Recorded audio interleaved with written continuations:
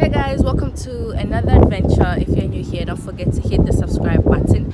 So today we'll be riding the train at Seko, but I realized the train station is closed, but I still have a lot to say about this place, so let's just get into this video.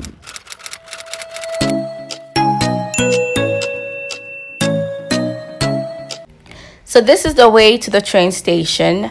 As you could see, I think it's very inconvenient because imagine for a person who has a lot of luggage, there is no way for a car to pass to get to the train station. You have to walk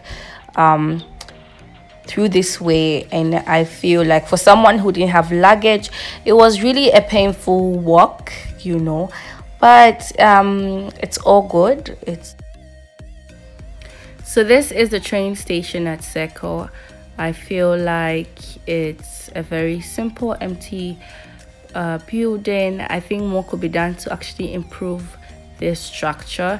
And overall, I feel like the train station should give a lot of information out, because there are no websites that gives you information like the station is closed, this is the route to the directions, the price list. Like, this information should be known to the public, so it's easier for people to decide if they want to go to places using the train or not.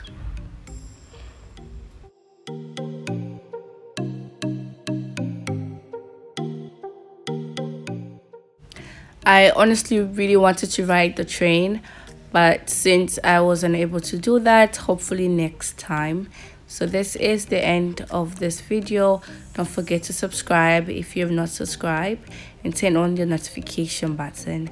With that being said, have a lovely day. Bye.